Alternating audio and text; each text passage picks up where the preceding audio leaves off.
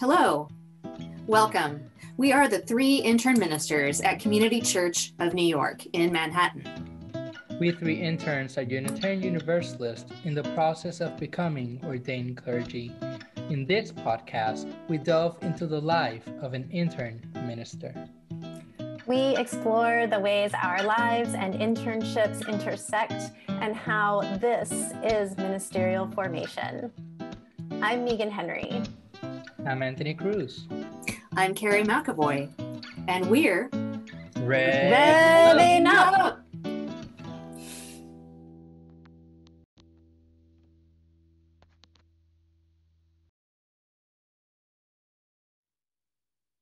Hi, Meagan. Hey, Carrie. Welcome back. Welcome back, all you watchers and listeners to our fourth episode of Rev'ing Up. Anthony couldn't join us today, but Moxie the cat is here with Meagan. She sure is. And if we're lucky, she'll actually meow. Ooh, something to look forward to. Beyond our discussion today, that's exciting, our listener and watcher, Allan, specifically questioned us about Unitarian-Universalist celebration of holidays and seasons and things like that. So we thought that would be a great topic for today's episode, which is in the midst of Easter and Passover and Lent. And so we just thought it would be great to take the chance to talk about what these holidays are and celebrated in a UU tradition, and also as a jumping off point to talk about other like UU specific holidays and seasonal changes and all of that. That's right. We have, there's so much variety in UU communities. And sorry for all of those who are like, why do they keep saying that? It's because that's short for Unitarian Universalist, and it gets a little bit wordy after a while. So when we say UU, we mean Unitarian Universalists. So yeah, it's interesting the variety that comes in UU communities in terms of how folks celebrate holidays, especially holidays that are traditionally celebrated in the United States as either secular or Christian holidays. And also Jewish holidays tend to be often recognized in many UU communities where if there are large memberships coming from a Jewish background, or even currently practicing Judaism, which is a whole nother topic for another episode. Yeah, it's Unitarian Universalist has those who are raised in the faith, like yourself, Meagan. But also it's tends to attract people who have grown up in some kind of religious tradition and it didn't resonate with them, like myself, coming from a Catholic background, or it doesn't fit their theology, or it's done harm to them because of certain identities they hold, or just human fallibility or ideologies or things like that. Yeah, for sure. Well, Carrie, I would love to dive into talking a little bit about this time of year. Right now, we're in the spring. We've had the spring equinox. We've had our first day of spring. We've also, here in where we are located in New York City and Connecticut on the East Coast, we've had our whole daylight savings time change, and that impacts us in terms of how much daylight there is. And so we are in the midst of this seasonal celebration of spring, and there are a lot of different ways that do celebrate spring. What are some of the ways that you're kind of seeing come up in your communities, Carrie? So, well, Easter and Christmas are always fairly large worship experiences in the UU congregations that I've been involved with. but it's always kind of problematic. It's like, well, as UUs, how do we talk about, I mean, both of those holidays are very Jesus-centered, Easter being the memory of Jesus's death and resurrection, and Christmas celebrating his birth. And so I think I've talked to other ministers who have really struggled with how to kind of find the themes that resonate in a UU context, but also honor its origins, or at least remember the origins, and also just address people's need to find a meaningful way to celebrate these holidays that sometimes are very, very entrenched in their religion of origin, as well as are so prevalent in the society in general. So Easter, for instance, there's very resonant themes around spring, around rebirth, around death and life cycle, and honoring the memory of a really important person who had a lot of things to say. So it's the actual celebrations themselves tend to vary from year to year, but they are important. Yeah, for sure. And just to ground us in our UU sources, one of our sources says that that Jewish and Christian teachings, which call us to respond to God's love by loving our neighbors as ourselves, is one of our sources. And although many United Statesian Unitarian-Universalists tend to shy away from thinking about this fact, Unitarians and Universalists, our origins are Christian. So it may be a heretical Christianity, but it's still Christian.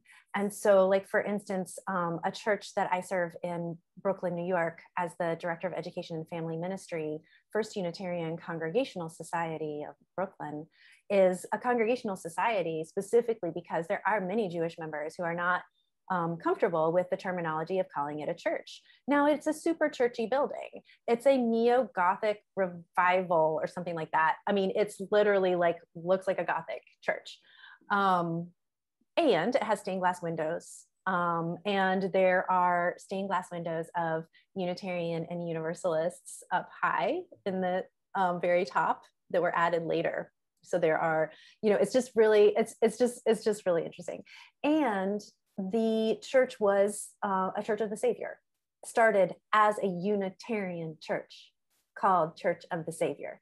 So just as a reminder that we are, our grounding as Unitarian Universalists is in Christianity. So those texts are not something that I believe they are not something that we have to give up, that there are ways in which we as Unitarian Universalists can still relate to those foundational teachings within the Hebrew Bible, as well as within the Christian texts. So for example, when we think about Easter, when we think about new life and resurrection as being like springing forth from death is life. And that's a really translatable, I feel like can be a very translatable teaching. And one of the really cool things about being a Unitarian Universalist is because we do have these sources, I was talking about the Jewish and Christian teachings. Well, also we embrace sources of spiritual teachings of earth-centered traditions, which celebrate the sacred circle of life and instruct us to live in harmony with the rhythms of nature, which is just like putting those two things together at springtime and with Easter, and like the earth is coming alive again after this time of having been hibernating. And so there's like the earth-centered, and then there's also like, resurrection, taking that word and translating it into, new life. And I think that can be a really, really beautiful way of celebrating spring and bringing together many, many traditions that are foundational for us as Unitarian Universalists, and also keeping in mind cultural appropriation and, you know, working on like when we are celebrating Passover, like who is leading that celebration of Passover? How is, if you're having a Passover Seder, like who's invited, who's leading it, who are the people who are cooking the food, and is, you know, just managing all of those different pieces is very important to treat those things with care and intention.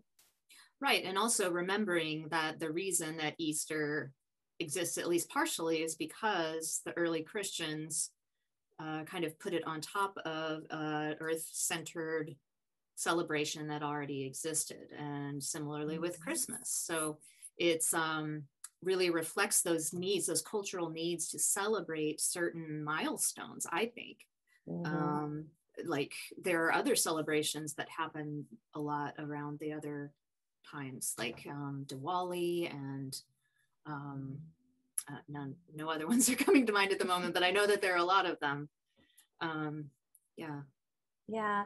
Well, one of the things I also love about thinking around Christmas time. So when I was a little girl growing up Unitarian Universalist, I went to a church that would had a Christmas Eve service at nighttime. And for me as a kid, I was just like, this is the coolest thing ever. There were candles lit everywhere. It was like a candlelight service. And at the end of the service, we had those little teeny white stick candles that have the little paper skirt, and everybody got to hold one, and we passed the flame throughout the congregation while I was singing Silent Night.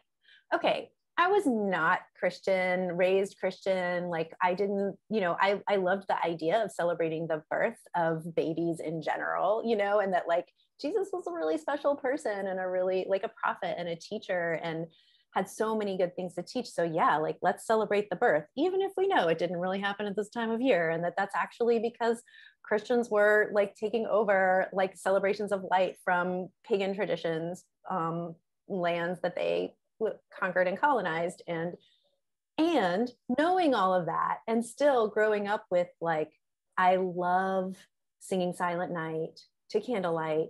And then we would walk outside at night, walk out the front steps of the church. And where I lived, it snowed this time of year. So we would walk out, and the whole courtyard area and park out inside in front of the church building was just covered in snow and reflecting the street lamps. And then we would come out with our candles. And it was just this like very special, beautiful memory.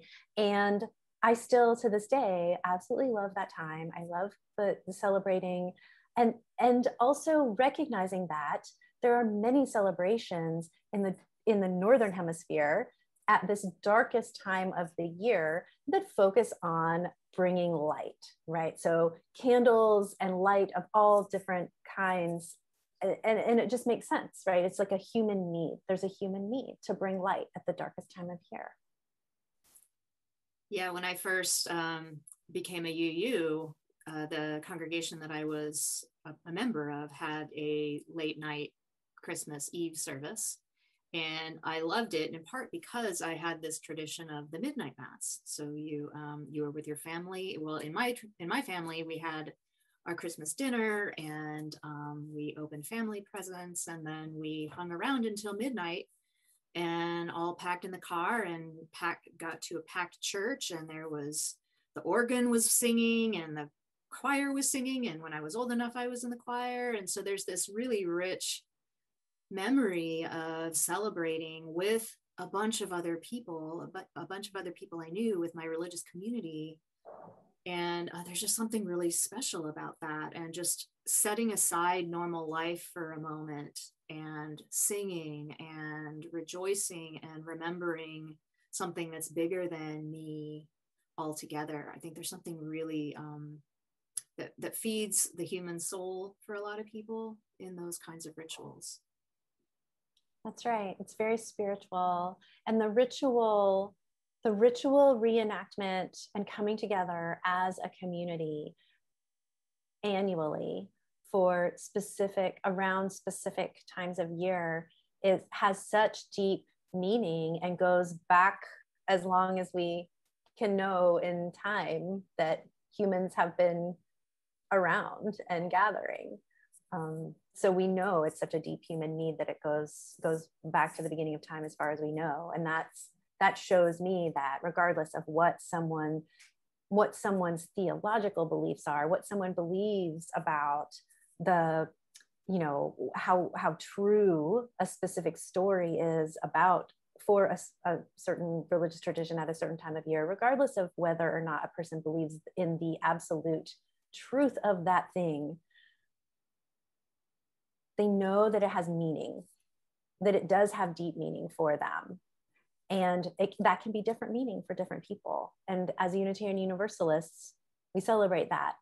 We celebrate that variety, that diversity, and that is what is woven together into this beautiful tapestry of Unitarian Universalist community and faith communities. It's why I've chosen it to be my life's work. I love that, the beauty that comes in really honoring diversity.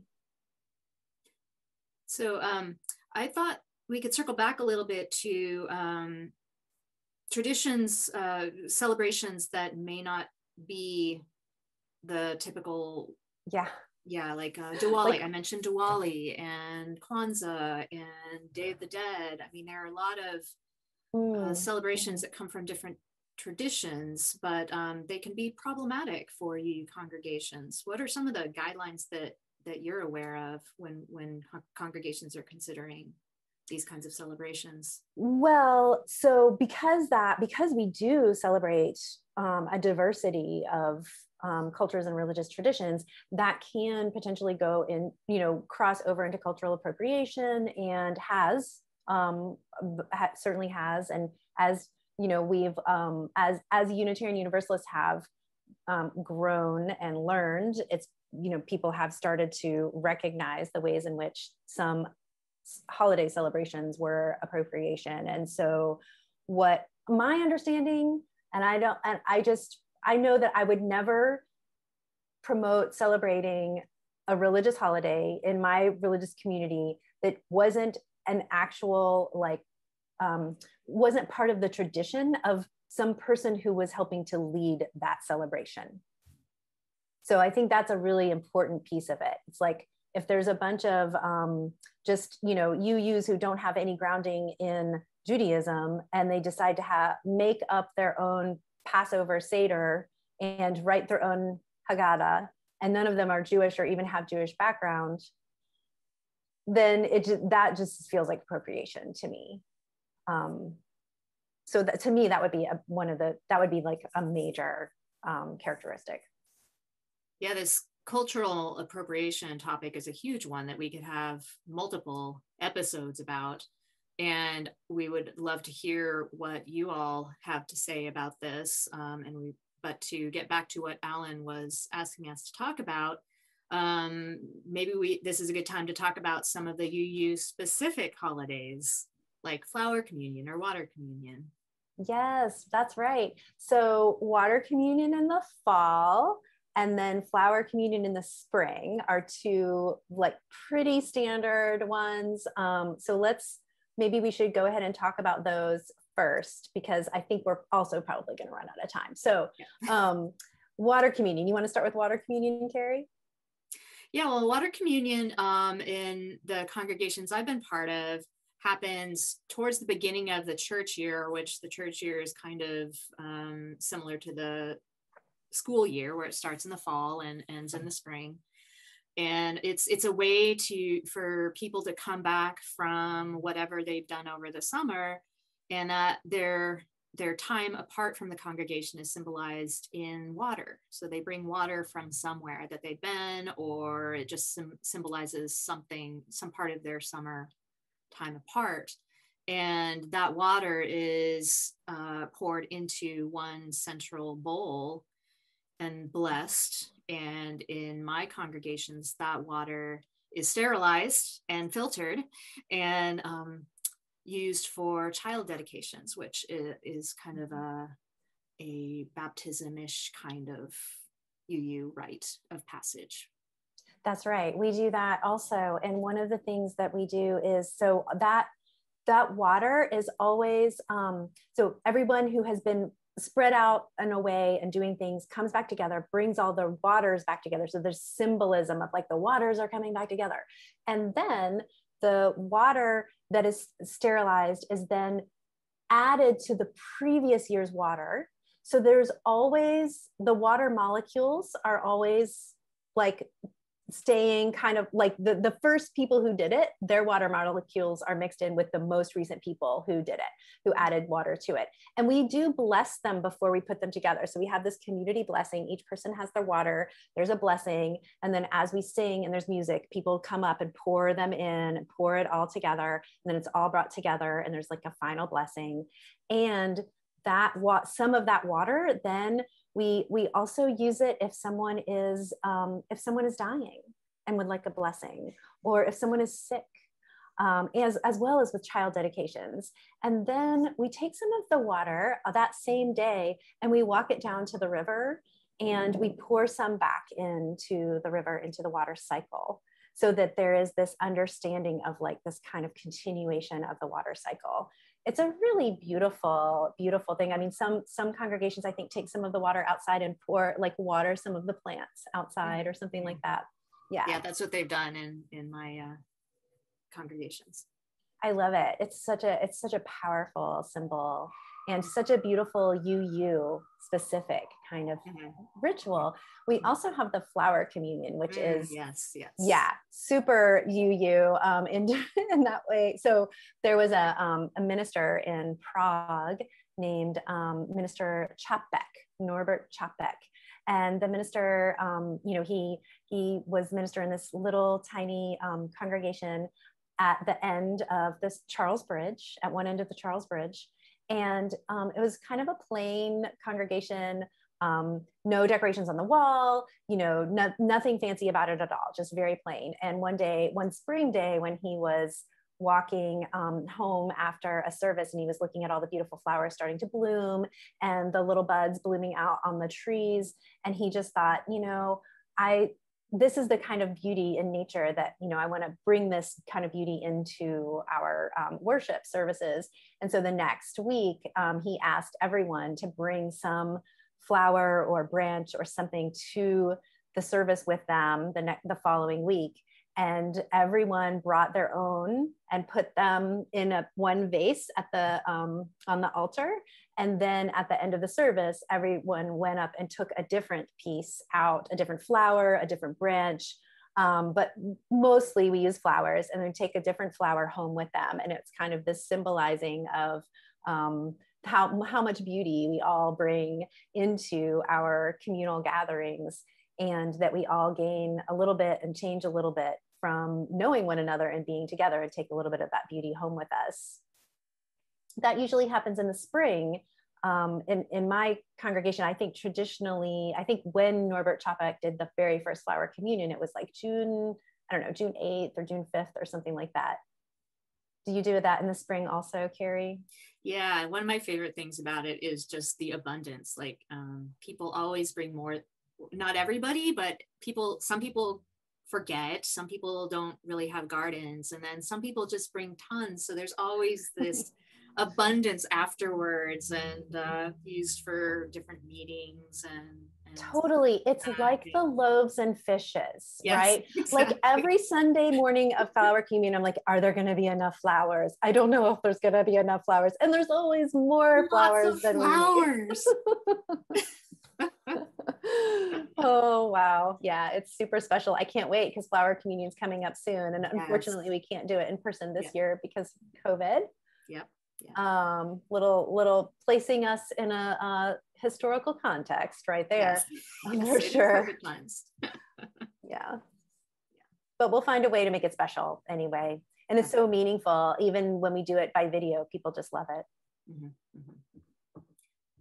Well, I think we've reached the end of our 4th episode, and thank you for being with us. We really love that you're here. We'd love to hear from you. You can email us at podcast@ccny.org, and keep your eyes and ears peeled, because in May we're going to have this live event and we'd love to have you there with us. That's right. Goodbye, friends. Have a great day. Bye. Bye.